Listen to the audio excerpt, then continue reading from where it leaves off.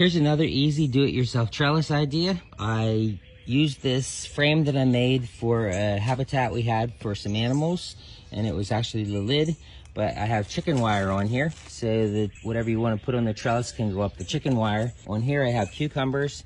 The cucumber vines go right across here, and they have little tendrils that they put out to catch the wire, so that gives them support.